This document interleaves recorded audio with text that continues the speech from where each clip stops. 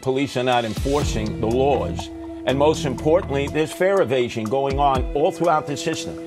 If you're not going to enforce the fare, if you're not going to protect the turnstiles, you're basically giving a license to criminals and gangbangers to come in. And then there are the emotionally disturbed persons, the lost souls. They need our help. What I would do is refund the police. And I'm the only candidate that would actually hire 3,000 more police. First, I need my police officers down there deployed correctly. Police officers should not be standing at the token booth 3, 4 at a time. I want them on the trains, stopping at platforms, inspecting the platforms.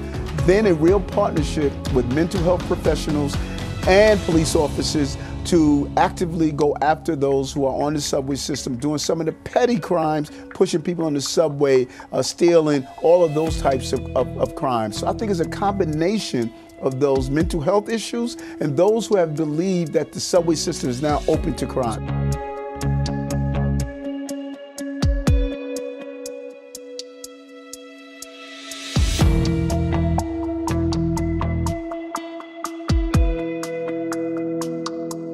Number one, we must have school safety agents that are trained, paid well, and great at conflict resolution.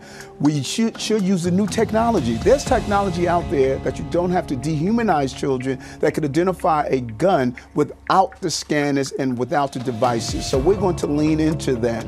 Second, we need to be really proactive. The goal is to make sure our children be part of the overall public safety plan of their school, and that's what we're going to do. You've got to keep the school safety officers under the supervision of the NYPD. They only have 5,000 men and women, mostly of color. They're unarmed. Remember, every time they do an intervention to take a gun or a loaded gun, they're risking their lives. They never get attention and recognition. Greg Floyd, the leader of the union, has said they need an additional 500 security officers in the schools, and the city council has said no. And in fact, the city council, some of the members want to take out the metal detectors. That's crazy. So you're keeping the metal detectors in schools? Absolutely. Gangbangers would run amok if they knew that there was no chance that they would be stopped with a loaded gun.